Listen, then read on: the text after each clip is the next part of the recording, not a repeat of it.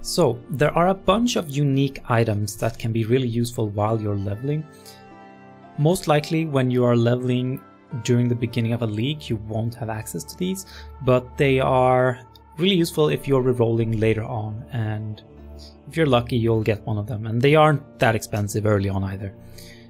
During Act 1 or between level 1 to 12-ish, there are a couple of weapons and a few other small items that you can use. Last Resort, you can use that one right away, so this one is really useful if you're like rerolling and you have a Last Resort lying around. You can use that one through the entire Act 1 and you don't need to be looking for other rare items. You can also get Medjinord's Girdle at level 8, or you can use it at level 8, and the Princess and Fairgrave's Tricorn. The Princess is better than Last Resort simply because it has the physical damage as extra cold damage modifier on it. So it's going to give you a lot more damage than a Last Resort would. And you can use it for a little while, but we're going to be swapping these later on anyway. There are of course other unique items. I'm only going to be listing a few of them, the ones that I usually use when I level a new character. In Act 2 or around level 20 or so, you can use the Deep One's Hide, which is a shield and it gives you physical damage. So if you prefer leveling with a shield, then you can get this one. I usually level with, well, 2 weapons, and I stick to claws and I stick to foils usually. There is a ring called Barracks Pass, but early in the league this one will be expensive.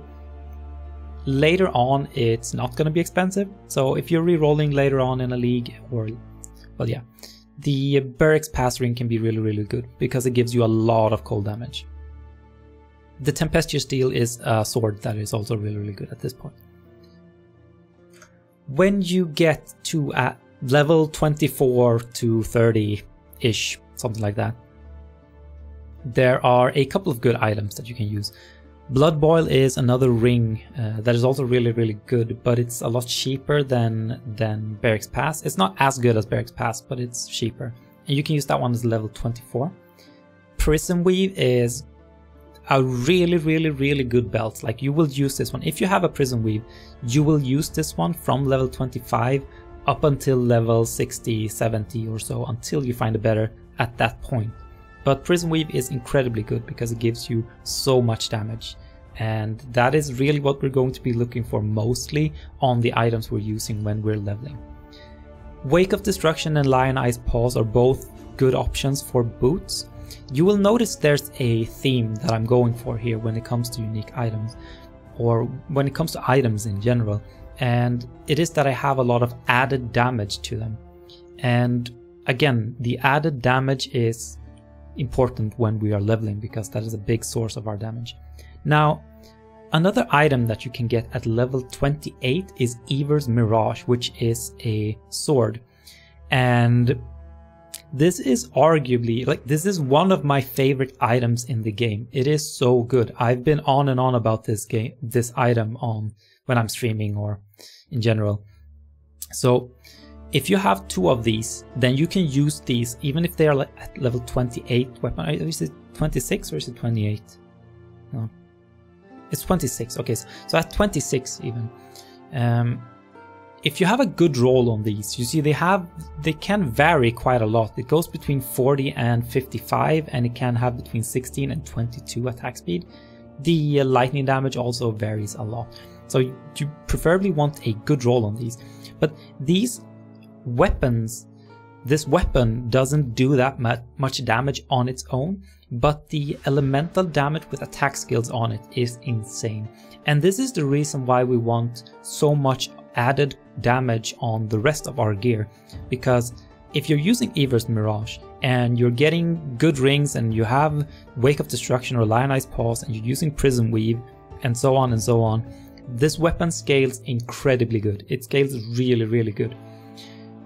And so it's important, when you're getting one of these though, it is important that you maintain the rest of your gear.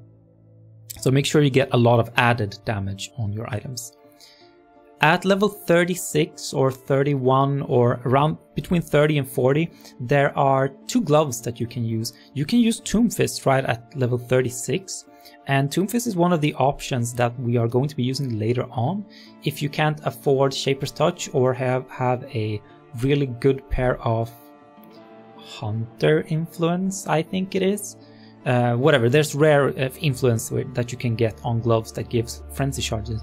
If you don't have that or Shaper's Touch, then you can use Tomb Fist with a Murderous Eye Jewel, and you can use this already at level 36. However, at level 31 you can get Shadows and Dust, and on their own it doesn't look like they are super good. You get Rampage from them though, and I actually prefer using these. While I'm leveling, I prefer using these over any other pair of gloves, all the way up until when I start swapping to the original items that I'm going to be using in the build. Because Rampage is really fun and really useful while you're running through areas. Later on, while you reach around level 60 or so, between level 60 or 70, you're going to be able to use a lot of the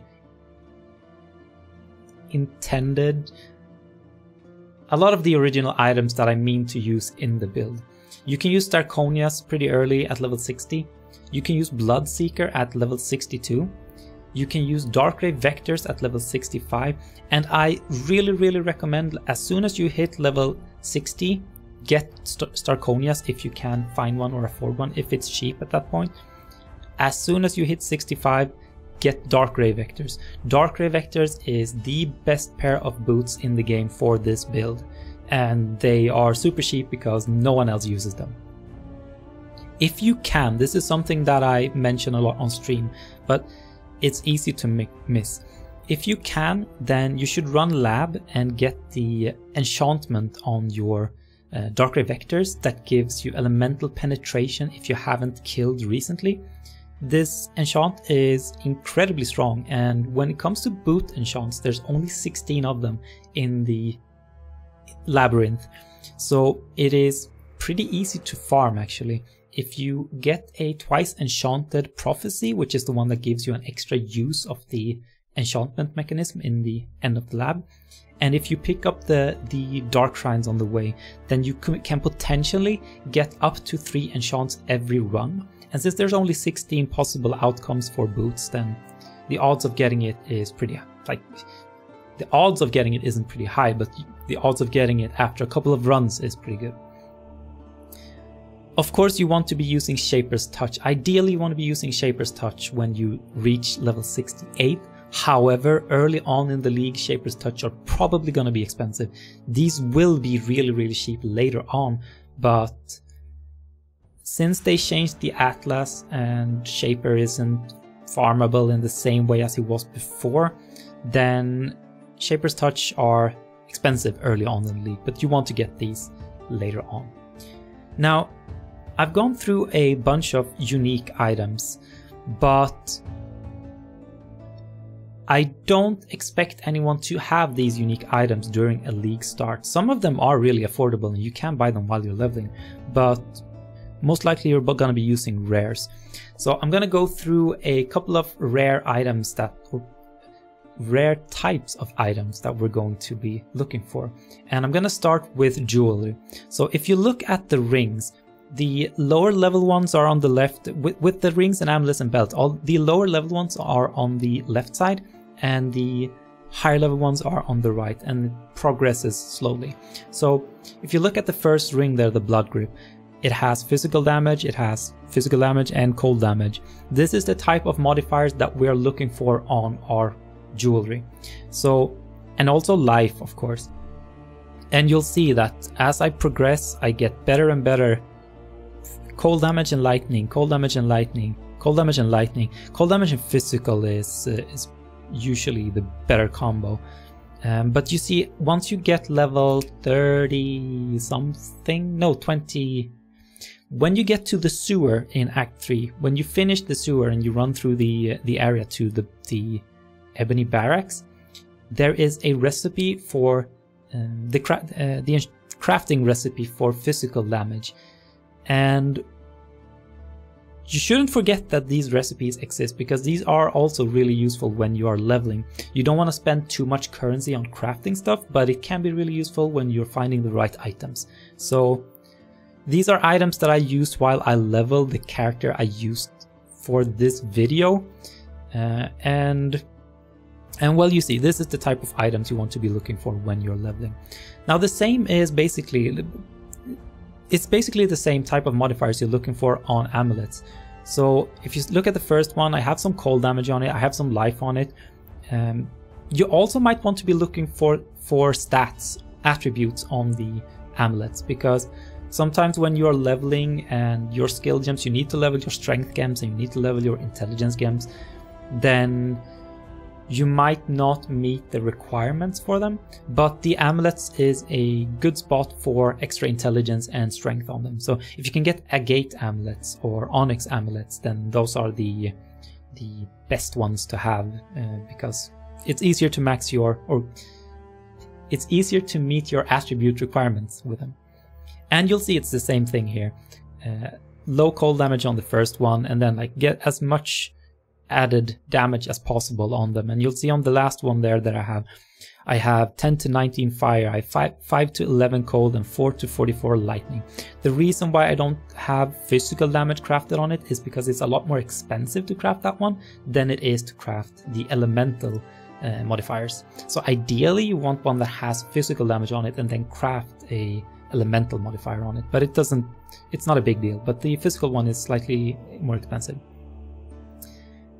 And for belts, we're mainly looking for life, really. We want life and we want the elemental damage with attacks. If we can get both of those, then that's really, really nice. We obviously want resists and all of that as well. You'll see on the first one I have a little bit of elemental damage with attacks. On the second one I have 30, which is the second one is really, really good for damage. And on the last one I have a lot of life and I have some strength, but I don't have that much elemental damage with attack. But this is the type of belt that you're looking for. Early on you might want to go for something like a rustic sash because it gives you some extra damage. Later on you might want to swap to either heavy belts if you need the strength, or leather belts because you're going to need the armor. When we start doing when we start doing abysses and so on, we will drop Stygian vices, and the goal is to be using a Stygian vice later on. On the belt you want to be looking for life, resists, and elemental damage with attacks. When it comes to weapons, when it comes to rare weapons, it is very similar to how we look at rings. We want as much flat damage as possible. Well, we don't want only flat damage, but if you look at the rings, starting on the left side is the weapons. The weapon that I used at level 12. So it is really important when you are leveling any melee character that you maintain your gear. It is super important. If you end up in Act 6 or 7 and you feel like you're doing no damage, then most likely you haven't upgraded your gear as you've been playing the game. So when you are running through the campaign, pick up all the identify scrolls that you can find and use them. Whenever you see a weapon type that you want to use, then if you have alchemies, then you can pick it up and toss some whetstones on it. If it's a good base, you don't want to do this with all the bases, but if it's a good base that you want to use, and then toss an alchemy on it. But with all the rare weapons that you can find, all the rare swords, all the rare claws, pick them up and identify them, because it's really, really important to keep looking for new weapons, new and better weapons. Now the same goes for all gear really, but the weapons matter a lot. So if you see on the left one here, that is what I used at level 12, and then I upgraded at level 22 to one that is a lot better. And you'll see that basically you want to have increased fizz and added fizz on it. Early on in the first 2 acts, you won't be able to craft anything, but again in Act 3, when you get to the sewer or when you enter the Ebony Barracks, you get the added physical damage or the physical damage crafting modifiers. So at that point, if you find weapons that have a high increased fizz or a high added fizz on them, then don't forget that you can craft physical damage on them if you want to. Again, the physical damage modifier is more expensive than the cold or the elemental modifiers to craft, but it is also usually better. So you see, I crafted physical damage on the third one there, and on the fourth one I found one with really good physical and decent increased physical.